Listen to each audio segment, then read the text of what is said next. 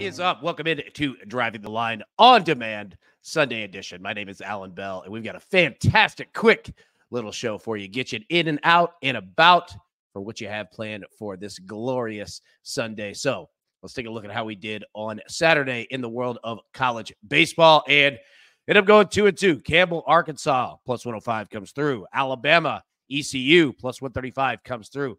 Florida drops it to Miami, even though we got the Vanderbilt win. That is a loss. And then Texas blows it in the ninth against Texas State. Good win for Texas State there, but we lose that one, even though Texas A&M had a showing.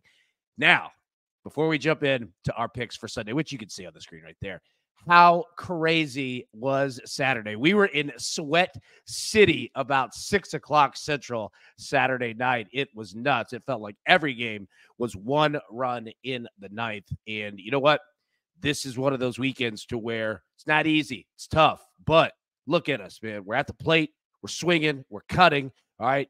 2-strike hitting, choke and poke, and we're still staying ahead. So today is the day where we finish it strong, finish it right, come out with a profit once again. So let's jump on Florida and LSU money line plus 140. Let's take Auburn, Texas A&M money line plus 120, and then TCU and Alabama money line at plus 145. So that's it. That's all the time we have for you today. Wanted to make it quick. Wanted to make it just exactly what you need. Let you get on with your day. But we will be live Monday, 10 a.m. Eastern normal time. So until then, everybody, best of luck.